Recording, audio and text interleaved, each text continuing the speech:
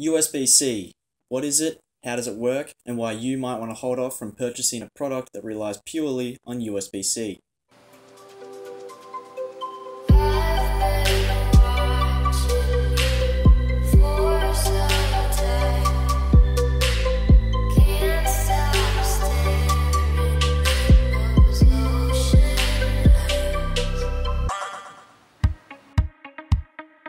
What's up guys, it's Adam from ACR Tech, and today we're talking about the pros and the cons of USB-C. Of course, USB-C does bring a lot of positive aspects to the table, but there is also some big negatives that may change your mind on this brand new port. Stick around to find out. So the pros. By now everyone should know that USB-C is fast. It can transfer data at speeds up to 10 gigabytes per second, which doubles the amount of the previous USB 3.0, which transfers data at a mere 5 gigabytes per second. USB-C will charge your devices faster, however, if your phone comes with quick charge, then USB-C will not affect the charge time, but if you do have a laptop that can charge through USB-C, it will be slightly faster.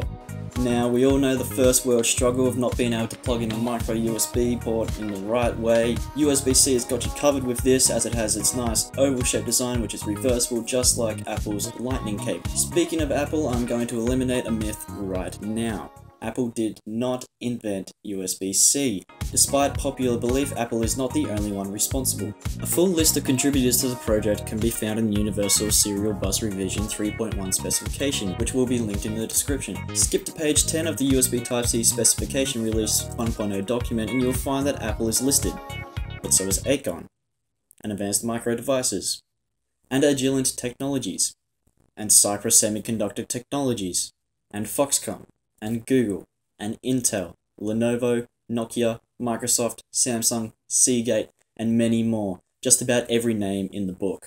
So despite popular belief, Apple were not the ones to invent USB-C, even if they were the first ones to implement it into a laptop. And if you still don't believe me, if Apple did invent USB-C, do you really think that they would let other companies like Google, Dell, Razer, Nexus, etc. to utilize USB-C within their own products?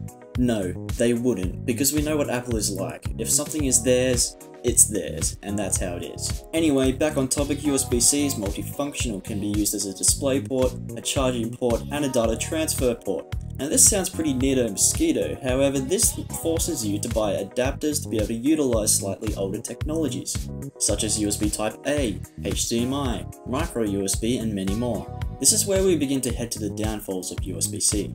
The price, oh my god, the price. Currently there isn't that much competition for USB-C because not many people are requiring USB-C. And because of this, adapters and cables are quite rare. And because they're rare, once you find these, you're going to have to empty out your wallet. I recently bought a USB-C to HDMI adapter for my new XPS 13, which set me back $70. Not to mention if I opted for the Apple brand, it would set me back $130. Like what the f***?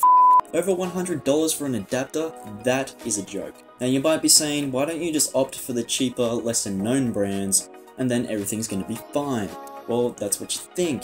Because reason number one, in the adapter department, there just isn't any cheaper brands. And in the cable department, many lesser known companies have been found to be creating the USB Type-C connectors improperly. This means that the cable could potentially damage your hardware. This has mainly been found with the USB Type-A to USB Type-C cables, as USB Type-A simply can't handle what the USB Type-C is demanding. It was never designed for that. Now you might see on Amazon that most, if not all, USB-C cables have the USB seal of approval, which means it's safe to use, right?